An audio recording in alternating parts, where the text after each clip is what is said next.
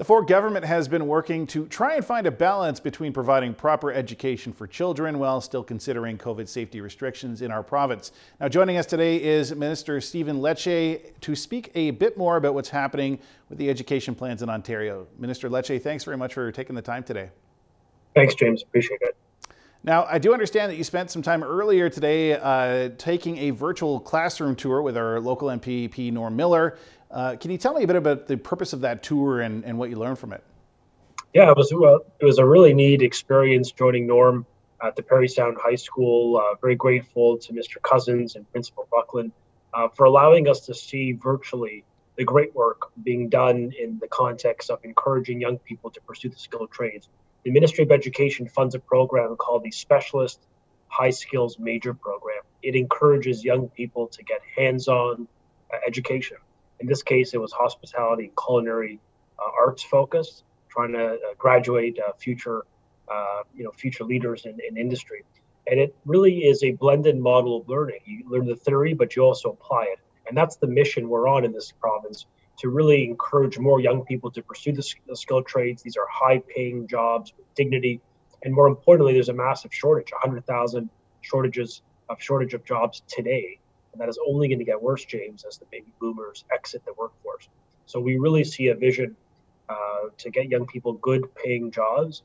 And it was awesome to see that firsthand on the ground at the Parry Sound High School, and really some excited young people who said to us this is their favorite class in the year. And I guess the goal for us is to expand it to offer to more students in Ontario. Fantastic.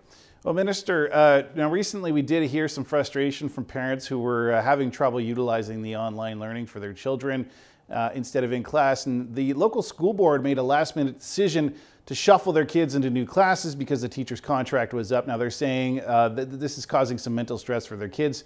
And they feel the school board is treating online classes with less regard versus the physical in-class. And I'm sure this is not a scenario that's unique to Muskoka, but I'm just curious if you can tell us a bit about what the province is doing to help mitigate issues like this and provide more sustainability for online learning.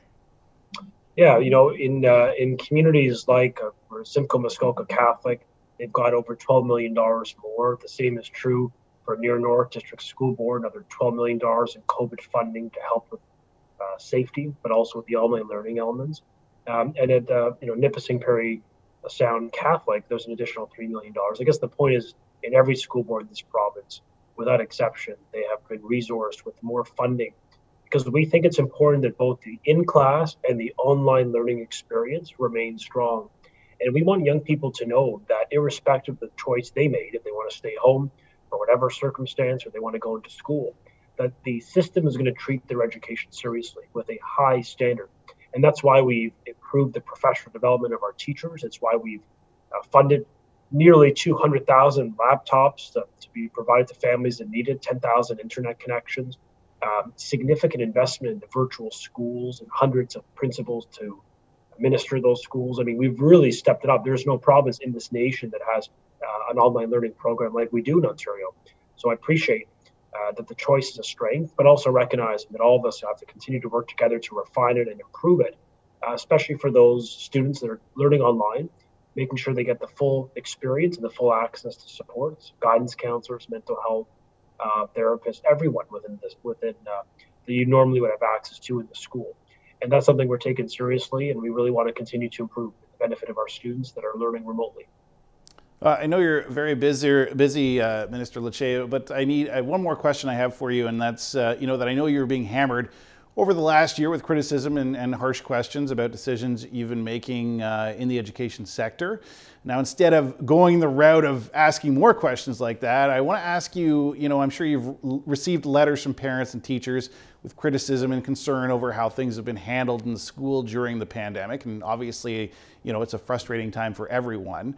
When you receive these letters and emails, how do the thoughts and feelings of these parents play into the decisions that you are making on a daily basis when it comes to dealing with these education matters? And are you really listening to what these parents and teachers are saying to you and your government?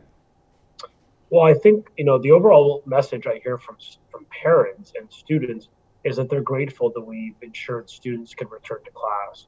they're pleased with the decision to get students back into class, thankfully listening to the scientific experts. Had we listened respectfully to the teacher unions, we wouldn't have opened schools in February. We would have kept them closed, perhaps not even open them in September at all. They've really been urging us to keep them closed, and I just don't think that's in the interest of young people. It's in the interest of their development or mental health. So we took a very principled decision. Let's be cautious on the reopening. We've got to get reopened. We can do it safely. We've demonstrated in Ontario in the fall we can do it. We did do it with a great level of success, recognizing this pandemic has created many challenges on the system. But the feedback I hear overwhelmingly is to make sure that we stand up for parents and for students in the system by keeping schools open and ensuring quality education. I mean, I faced a great deal of opposition. If you listen to Twitter, you'd have a very different impression of how the world is. But on the ground, I think students and I think parents especially were happy that for online learning, I set a very high standard. 75% of the day must be live learning. That was opposed by teacher unions. But again, the audience for that is a child. I want them to know that when you're home, sometimes not because you chose to be home, you're going to have a high standard of learning and you're going to have access to your educator, which I think is critical in the public education system. So I think for me, it's about reminding myself who I'm here to serve. It is our young people. It's giving them access to a good job. It's giving them access to a modern curriculum that's going to allow them to succeed in life. And right now, government generally, ministry is often, very apprehensive of making changes because there's a lot of voices out there that can be loud.